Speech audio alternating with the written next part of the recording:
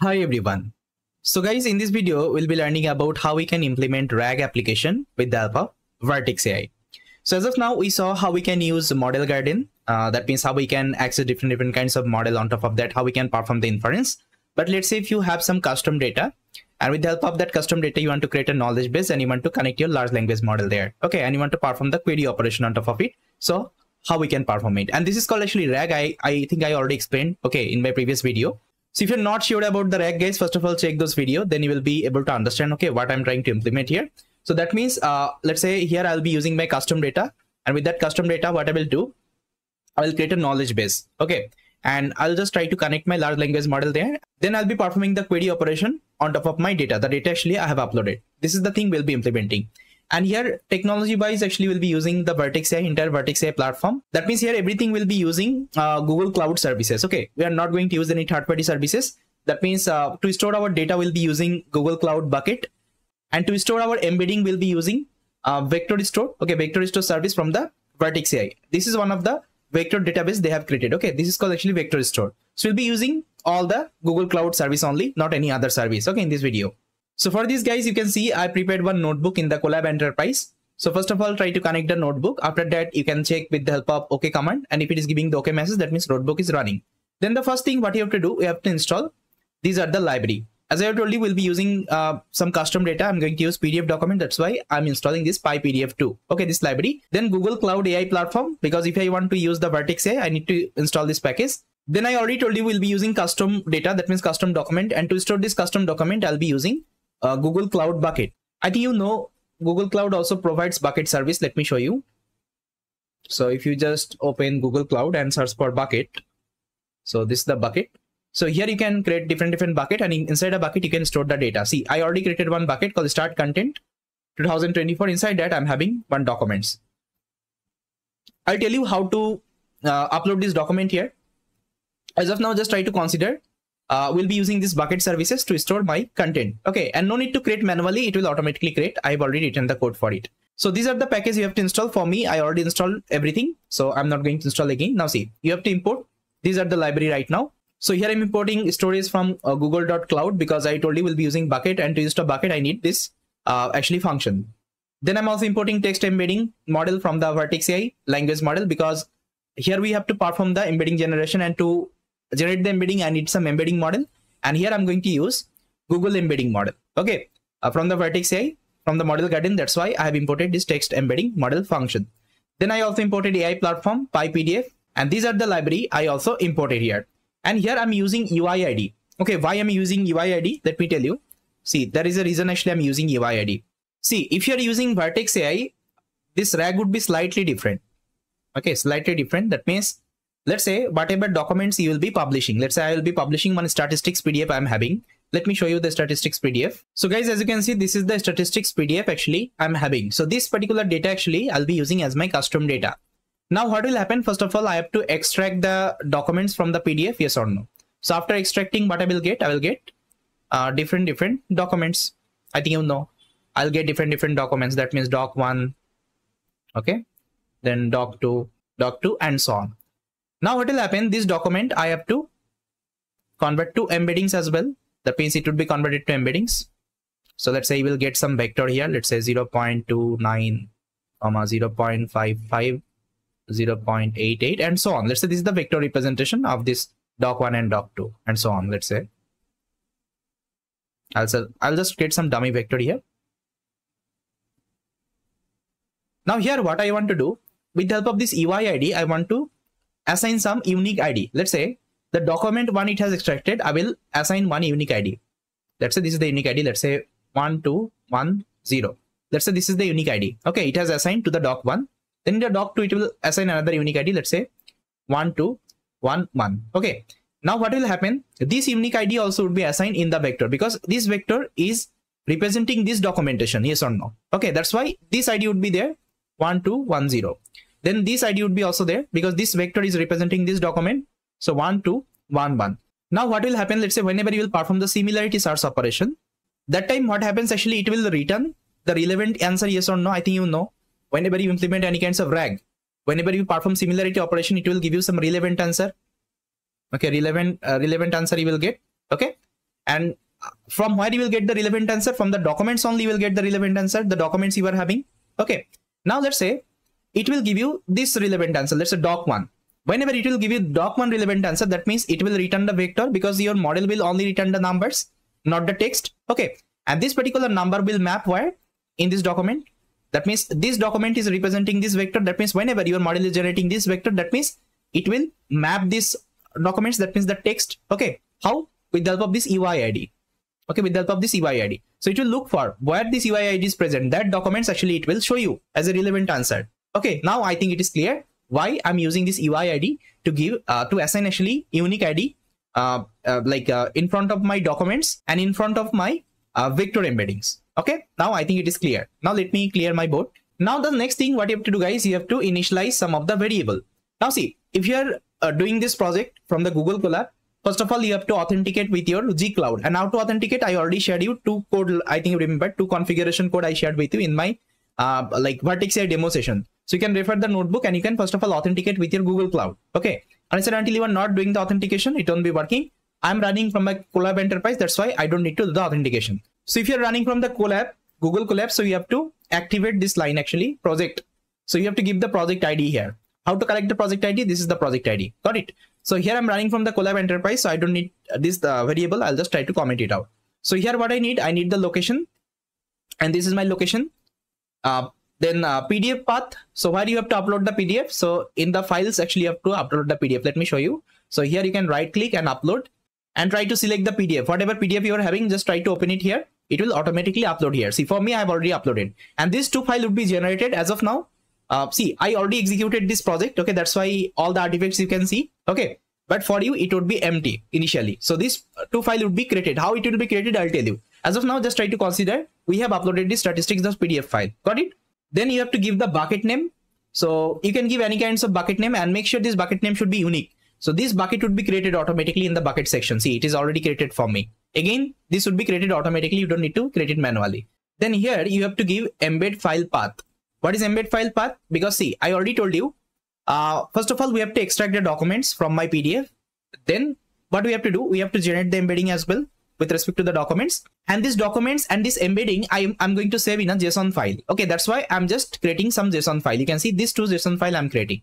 Okay, starts embedding .json and start sentence.json. Inside sentence.json, it will store all the documents, that is the English text, and inside embedding, it will store all the your embedding. Okay, embedding of the sentence. That means whatever, let's say documents you are having, that means whatever documents you have, okay, with respect to that, it will store the embeddings as well. Okay, with the unique ID. So that is the thing. Then you have to give the index name. Index name means let's say here we'll be using vector search now, and inside vector search we just create an index. The way actually we used to create the Pinecone index, I think remember, we create an index here. So this is the index name. It will automatically create that index. Now here I've written a function. This function will extract the sentence from the PDF. So it will take the PDF path and it will give you the sentences. That means all the documents it will give you.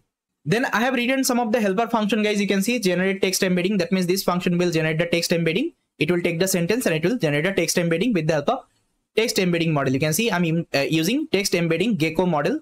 So this is the model, guys, text embedding gecko 001. So this model is available in the model garden in Vertex AI. Got it?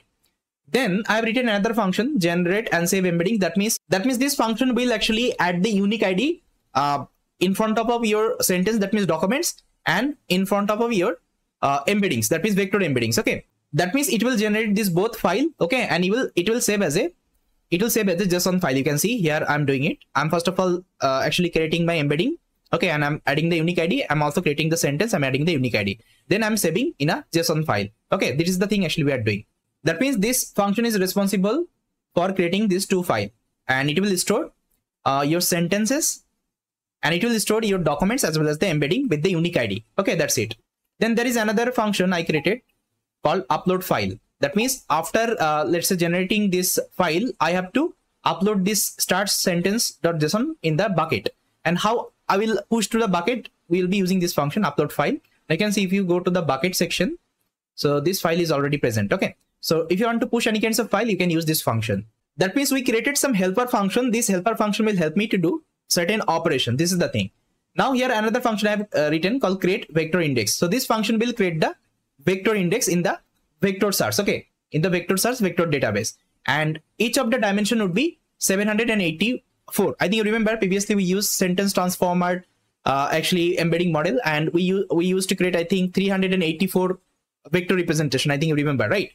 But if you are using this text gecko model from the model guardian, your vector dimension would be 768. This is the dimension, and you can see with the help of AI platform actually library, we are creating the index. So this function will automatically create the index for you. Got it? Then after that, I'm calling these are the function. You can see first of all, I'm calling generate and save the vector. I'm giving my PDF path, sentence file path, as well as the embedding file path. Then I'm also uploading this file to my bucket. That means if I execute this line, what will happen? It will create this two file. First of all, let me open it. So this is my sentence. That means this is my document. And you can see, first of all, it will show you the unique ID. Then it will show you the sentence. Okay, that means this is the document it has extracted from the PDF. With respect to that, it has also saved the embeddings as well. Let me show you. So this is the embedding, and here you'll see the unique ID. That means the same ID, and now this is the embedding representation. Okay, I hope now it is clear. Now, so once it is executed, then upload file will execute, and it will upload this sentence.json to my bucket. Now, if I show you, see, bucket would be created, and inside bucket actually, you will see this start sentence.json would be present. Okay, because later on, whenever I'll perform the, let's say, similarity search operation, I need that file. I need to download that file. With that, I will do the search operation. Okay, similarity search operation. That is the thing. Now, the next thing, what we'll be doing, we'll be creating the vector index. That means we'll be creating the index, and inside index actually will be storing all of my vector. Okay, so here you can see I'm giving the bucket name. That means from the bucket name, it will load this file. Okay, it will load this file. That means the sentence file. So sentence file it will load. Then it will also take the index name. And with the help of actually that embedding model, it will generate the embeddings of that documents. The documents actually we are having, and it will store to the vector database. That means inside my vector source. Now, if I execute this line, okay, if I execute this line, it will take some time. It will, that means it will process all the data and it will store to the vector embedding. After that, if you open it up, let me show you. So if you open it up, so you'll see that it will create an index. The name actually you have given start index. Okay. Now you can see both places you are getting this green tick icon. That means everything is executed successfully. If you are getting any red icon, it's not completed. Okay. That means there are some issue. Now, if I click on the deployed index, you'll see one ID here. So we need this ID later on. So guys, you can see this is the ID. The last number you can see, this is the ID. So we need this ID later on. Okay, see, this is the ID. This ID actually we need later on. So now let's get back to my Colab. Now again, just import some of the necessary library. Then again, set these are the actually variable like your location, sentence file path, and index name. That means the same index name. Okay, same index name you have to give. Start index. Okay, that's it. Then just load the model, large language model here. So here I'm using Gemini Pro. You can also load any other model. Then just try to load the index. That means index endpoint you have to load. And to load the index endpoint, you just need to give this ID. And how you'll get the ID, guys, I already told you. So this is the ID. Just try to copy this ID and just try to paste it here. Now if you execute, it will load the index ID. Got it? That means this is going to be your knowledge base right now. And this is going to be your model.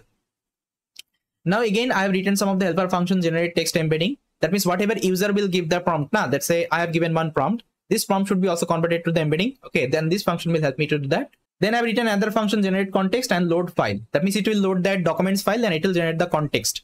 Okay, that means if you are performing similarity search operation, it will give you some rank results, and how it will give the rank results with the help of these two function, it will give the rank results.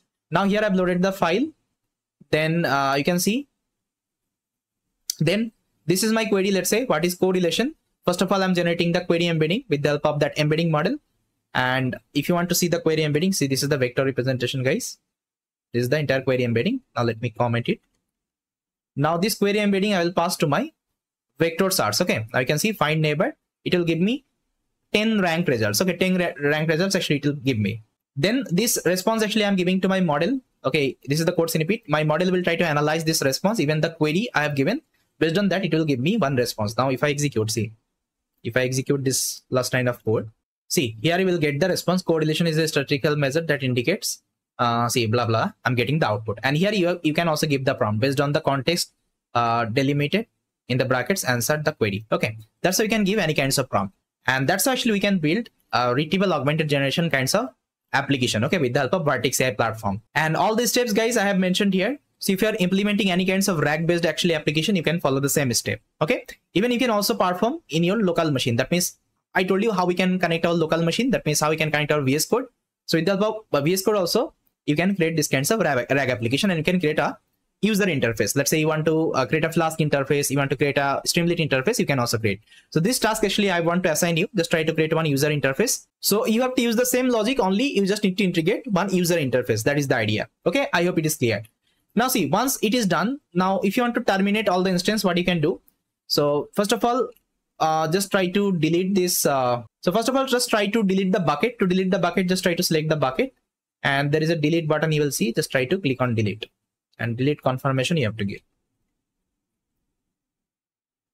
So it will delete the bucket. Then you also need to delete the index. So to delete the index, just go to the index, vector search.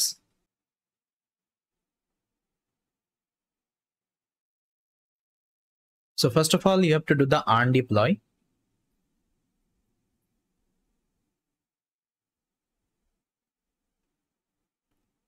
Then you can delete it right now, I think. Now there is a delete button. Just try to click on delete. So it would be deleted. Okay. So that's how you can remove all the instance you will be creating. Okay. So I think guys, this is helpful. I showed you the entire like process how we can implement RAG. So in the next video, we'll be creating some LLM powered application with the help of this Vertex AI platform. Thank you guys.